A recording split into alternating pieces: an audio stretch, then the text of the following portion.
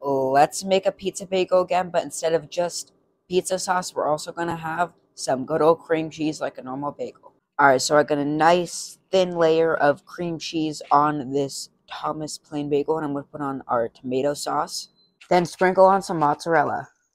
Now make sure you have your air fryer set to 350 degrees for 4 minutes and set this bad boy in. Alright guys, let's see how it looks. Woo-wee! Oh, that looks good. It's got not much, but a tiny bit of crisp on the cheese, which is nice. Let's give it a whirl.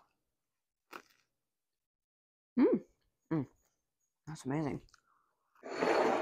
Alright, final thoughts. Very amazing. Better than the 1.0 version of this. I wish there's pepperoni, but we just didn't have pepperoni, so it was very good. If it was a little bit crispier, I think, and had pepperoni, it would have been like a 10. But I'll give it a 9. It was very good.